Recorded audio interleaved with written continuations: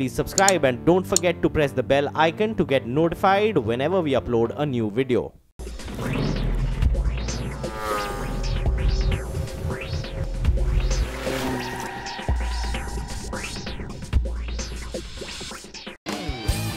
On the show today, we check out the 2018 Harley-Davidson motorcycles from the Softail family.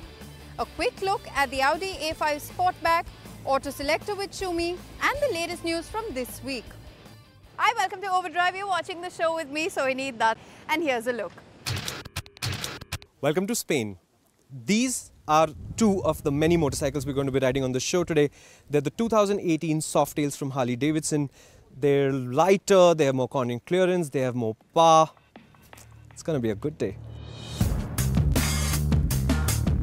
But first, the big news is that the old Harley-Davidson Dyna line has been absorbed into the Softail family for the 2018 model year.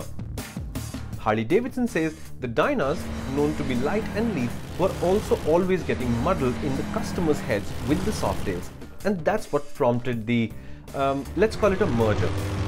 There are 8 Softails in all for 2018 and 3 are here today. What's missing is the 2018 Fat Boy 107, which will come to India along with the larger engine 115th anniversary version.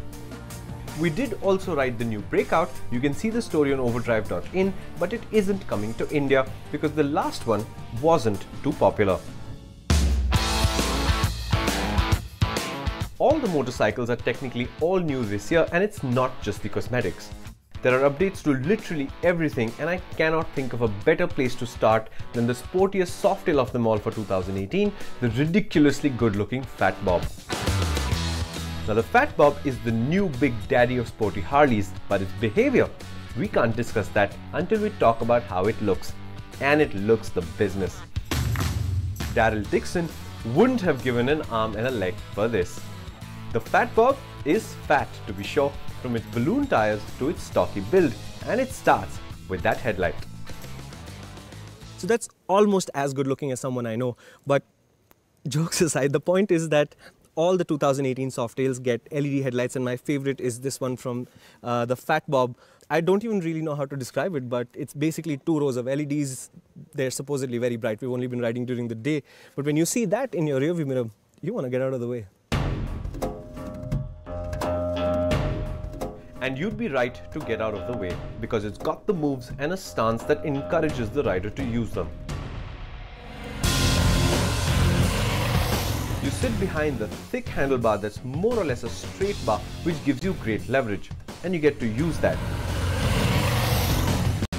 The all-new 2018 frame is stiffer and lighter, and the Fat Bob gets a 28-degree rake, the sharpest Softail of them all. It also gets the only set of cartridge upside-down telescopic forks from Showa in the range this year. If you muscle the motorcycle around, and you must, you will discover a neutral handling responsive package. If I'm honest with you, I didn't really like the last Street Bob at all. Every opportunity I got to ride it, I somehow managed to avoid it. I'm just a terrible journalist. But this time, I'm really surprised with this because it does look like this and it's really a big machine, but A, it's fun, B, it actually handles. It's not the lightest machine you'll ever ride, but if you put a little bit of force into it, it handles accurately. Going from full lean on the left to full lean on the right, you'd be surprised at how accurately and easily it does it. And honestly, I wasn't expecting to be so enamored of it, but I can't wait to test this in India. And where the Fat Bob was unexpectedly feelsome as well as interesting, the Heritage Classic, I thought, would be more predictable. Because we know that the old one was a big, comfy teddy bear, and like the other Softails, it's got the new 1750cc Milwaukee 8 engine this year as well. That's the new Milwaukee 8, which we met for the first time on the touring range last year when it was launched in Seattle. We've road tested motorcycles like the Road Glide in India and we loved it. This one though is slightly different because the state of tune is individual to the Softail, and now it's got dual counterbalancers, which is a much smoother engine overall, and that means Harley-Davidson mounts this engine stiff to the frame. It's part of the frame and it gives it 34% more stiffness. And the first time you tip any of the 2018 Softails into a corner, you immediately know that that makes a difference. That's right. The new engine adds to the feel and charm of the motorcycle, and Harley take that one step forward by making the Heritage the most touring-friendly motorcycle of the lot. How? The rear monoshock is the extra long one shared with the Fat Bob to permit pillions as well as full bags to be taken care of via preload adjustment and the extra wheel travel. They've also made the Heritage screen removable, the hard bags are now lockable and weather resistant, and this is the sole family member that gets cruise control. So now you're thinking this is a slightly calm down, highway chill out kind of machine, right? If you've hung out on Facebook, and please don't tell me you haven't, we all know you have hung out on Facebook. You've seen that video where there's this old guy with a walking stick and a shopping bag and he's sort of doddering along, and then the music kicks up and it's some hardcore trance track or something, and he just flings the walking stick one side, the shopping bag goes the other way, and he's like doing the jitterbug, and yeah, it's got like 1 million likes or something. The Heritage Softail is sort of like that because it looks like this, it looks like a very old motorcycle. But believe me, the kind of things that this is able to do is stunning. In the mountain roads today, you can corner it as hard as you like. There's no effort involved because the handlebar gives you a lot of leverage. It falls to lean angles fast. That the footboard, it's scraped. It's literally scraped away. It's amazing. And if you think something that looks like this shouldn't go up a mountain road, try it.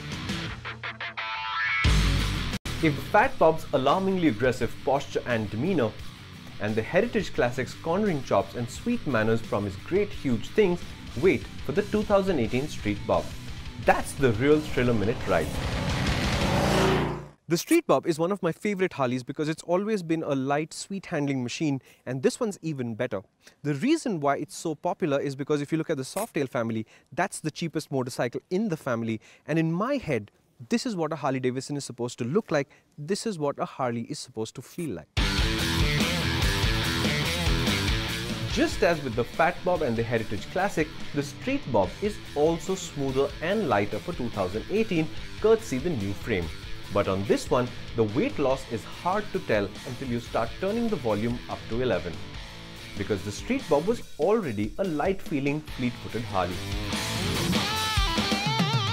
Not an apex predator in the Japanese sport-naked manner, but certainly a bird of prey as American cruisers go. And it hasn't lost that zing. The Street Bob is easy to understand and operate, and whether you ride at 30 km per hour so everyone can see you or hustle through the corners, the Street Bob aces the task. Indeed, Harley point out that the Street Bob is the most affordable Softail as well as the most likely candidate for being the first big twin Harley for most customers. And on the flip side, the Street Bob is also a bit of a whiz at taking on all kinds of modifications from performance to radical designs in its stride.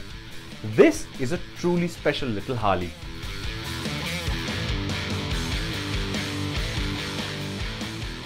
There is just so much to love about the Street Bob because it's just such a natural motorcycle to ride. I know I've already said this, but I can't tell you just how easy it is for me to recommend to somebody who's never ridden a Harley-Davidson before, or never experienced a Harley-Davidson before. What should I ride? You should ride a Street Bob because it puts all the basic pieces in place, and Harley-Davidson has told us again and again that the Street Bob is a popular model because it begins like this, and then people accessorize, they customize, they change the handlebars, foot pegs, and they get a completely different experience out of it. But the essence of Harley-Davidson is here. In a sense, the 2018 Harleys are a good bunch. The Milwaukee Motorhead's done good even. They've turned the Fat Bob into the most radical design from America I've seen while ensuring that its show is matched by the go. The Heritage Classic keeps its feel firmly rooted in nostalgia while adding practicality, ride quality as well as genuine highway equipment. And the Street Bob is just wonderful to ride. A combination of low effort, it's easy to get along with and still so happy to dance a jig through the corners when you want to. This represents a solid new lineup for the company that intends to launch 100 new Harley-Davidsons in the next 10 years. So as we wrap up the show, I must apologize that the Fat Boy and the 115th anniversary Fat Boy couldn't be here. They're in Los Angeles. Evidently the T1000's been spotted again, the world's in peril and all of those kind of things. But those two and these three are the new Softails that are coming to India. I don't think you're going to get any other new Harley-Davidsons in this calendar year in India. but that's 5 good ones. Joined us on our Auto Selector segment where we answer all of your motoring queries. We are joined in by our Overdrive expert Shumi. Hi Shumi, our first question this week comes in from Amrit Arora. He has a very straightforward question. He wants to know if Honda Cars has any plans to add an automatic variant to the WRV model, and if so, can we expect a bigger 1.5 litre petrol engine? Amrit, I don't think you're going to get the automatic with the 1.5 litre engine in India, and the reason for that is simple. The base car has a 1.2 litre engine, and that's why it gets excise benefits being a sub 4 meter car. The 1.5 litre engine petrol will completely take that benefit away. It will become more expensive. Add the automatic on top of that, this becomes a really expensive car, and I don't see Honda going there. So yes, you will get the 1.2 litre petrol with an automatic at some point. The 1.5 litre petrol though, I don't think it's coming to India. Well, our next question, Shumi, comes in from Gautam Manam. He writes in from Bangalore saying he wants to buy a diesel car and has a budget of 10 lakh rupees. Engine refinement, good handling, build quality, spacious seating for 5, and of course ground clearance are his requirements. He's interested in any crossover or a compact SUV. What do you think he should go in for, Shumi? In the crossover segment, the default right now is the Maruti Suzuki Brezza, and we'll come to that as your safe option. You've got 2 good options that you can consider. One of them is the Tata Nexon. We've just finished testing it. It proved to be doing extremely well for itself in that class. Read the comparison test on Overdrive. You will be very surprised at how good that car totally proves to be. The safe option for you is of course the Vitara Brezza. The Ford EcoSport is another good car in that segment, but there's a new one coming. So if the Ford EcoSport is the car you've been dreaming about, you might want to wait for the new one to come out. But the safe option is the Maruti, the Vitara Brezza. Well, every week on the show, we do urge you to drop us a few lines regarding any of the cars and bikes that you would like to buy, or you would want to know about any upcoming models. Do drop us the line on helpdesk@overdrive.co.in. That is our email address. You can also send them to us via Facebook or Twitter, and we promise to answer them on the show for you. Now, it has been a very busy week. We've seen launches from the lowest to the highest segment in the market. Let's check it out.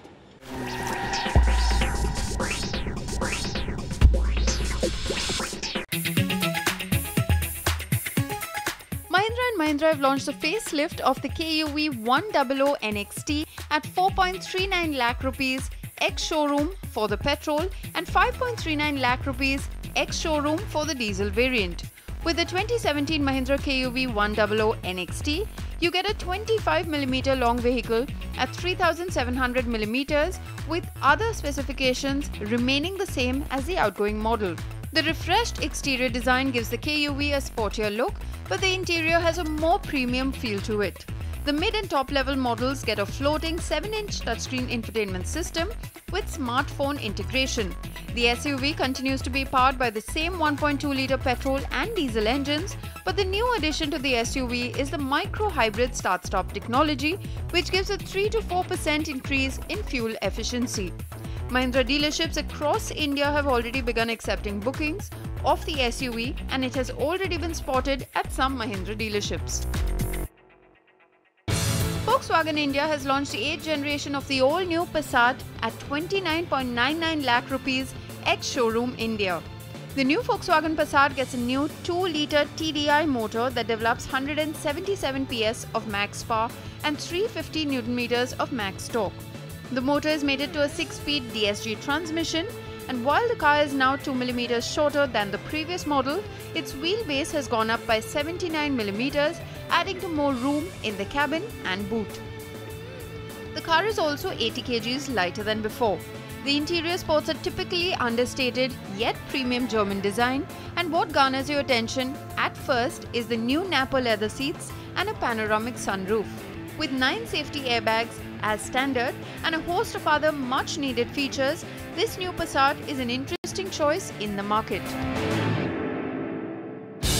Moving on to the premium spectrum of the market, Porsche India launched the new 911 GT3 in India at 2.31 crore rupees. While it's not an entirely new car, it showcases a host of new features that makes the car faster and more capable than before. It gets a new 4-litre naturally aspirated flat-6 engine that comes mated to a PDK gearbox and is also available with an optional manual transmission. The car features a new track precision app that allows the driver to record and analyze detailed driving data on his smartphone. You can book the 911 GT3 at any Porsche center across the country. earlier this week, Abhay did catch up with the new MD of Harley-Davidson India, Peter McKenzie, and we have that interview up on our YouTube channel. He does share plans about the 2018 range of Harley-Davidson motorcycles. Audi's plans for expanding its portfolio in India paved the way for the A5 lineup. Now, we sampled the leader of the pack, the A5 Sportsback, just to get an initial impression of what's in store. Take a look.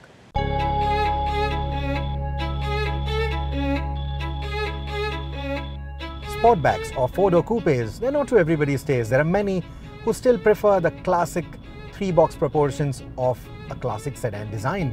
But if you ask me, the four-door coupes, they look so much better, so much sportier than their classic counterparts. We have quite a few examples. We have the CLA, the CLS. We also have the Audi A7, which despite its age, looks so beautiful and sporty even today. And now there's another good looker that joins the family. It is the Audi A5. And that is what I'm driving right now.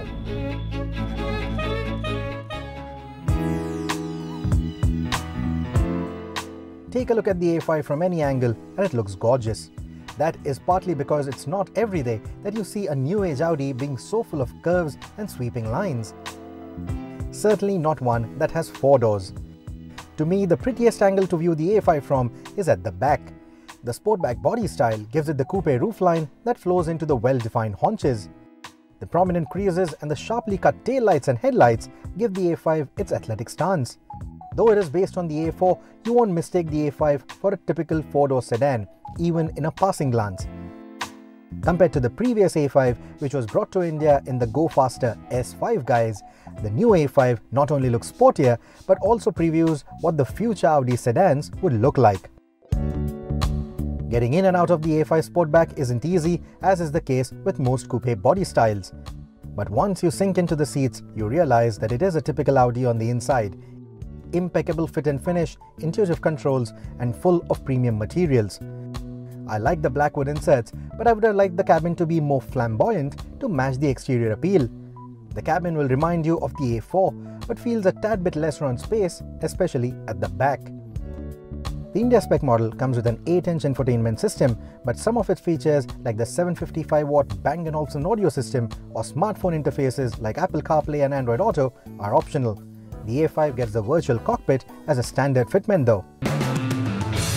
Upon launch, the A5 will only be available with one engine option for now. It will be the more popular 2-litre diesel. It's the same engine that powers the A4 as well, which means it puts out about 190 PS of power and about 400 Newton meters of torque.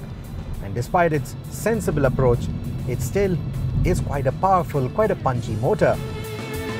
It is one of the best 2-litre diesels in business, not only because of its figures, but also because of its refinement levels. It builds power pretty quickly, while a surge of torque hits you around the 2500 RPM mark. It almost revs as quickly as a petrol motor, but the 4500 RPM red line leaves you wanting for more. The A5 is based on VW's MLB platform, and the engine feeds power to the front wheels despite its longitudinal mounting. There is a bit of torque steer when you accelerate hard, but it is ironed out quite quickly. The 7-speed gearbox is predictable and will seldom make you use the paddle shifters. In the right conditions, the A5 diesel can go from standstill to 100 in 7.9 seconds.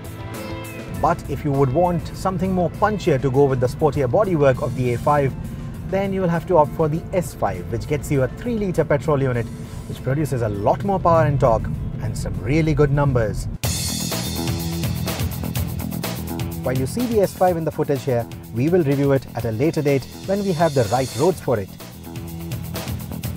But if a corner cover is what you're looking for in the A5 range, this is what you will want to drive. Globally, the A5 comes with optional adaptive dampers. My particular test car doesn't. However, on some of the broken sections that we encountered in Rajasthan, the suspension was quite silent, the ride quality was really good. But unfortunately, I've only been driving on arrow straight highways, so I can't really comment on how this vehicle handles around the twisties. So more on that with a road test. The higher profile tires contribute to the firm but pliant ride of the A5. They grip pretty well too and inspire confidence despite the understeery nature of the front wheel drive configuration. The brakes on the A5, compared to what I remember from the A4, which had progressive brakes, this particular car at least has brakes that are biting a little too sharp. They have a little bit of an urgency when it comes to braking. they aren't as progressive as the A4. So out on the highway, at highway speeds, it's still fine, but in the city speeds, they feel a little too grabby for my liking. Overall, the A5 isn't a four-door sports sedan, as its form would otherwise suggest, but has siblings in the range to take care of that aspect. The A5 Sportback to me is a quick highway operator with good road manners and practicality for long-distance touring. If you think that the practical A4 is a little boring with its straight lines and classic proportions, then the A5 could actually end up attracting you more. It borrows the kit and the mature drivetrain that actually makes the A4 a sensible buy, but at the same time it wraps it all in a very nice and sporty bodywork, which also gives it its exclusivity. So if you ask me, I think the A5 is a damn good car. Well, the A5 virtually has no competition in the Indian market, but with its price and positioning, what it actually means is that the A4 will be its toughest competitor, followed by the Jaguar XE and the BMW 3 Series. Now with that, we've officially run out of time on this week's episode of Overdrive, but we'll see you next week during the festive season. Until then, have a great weekend.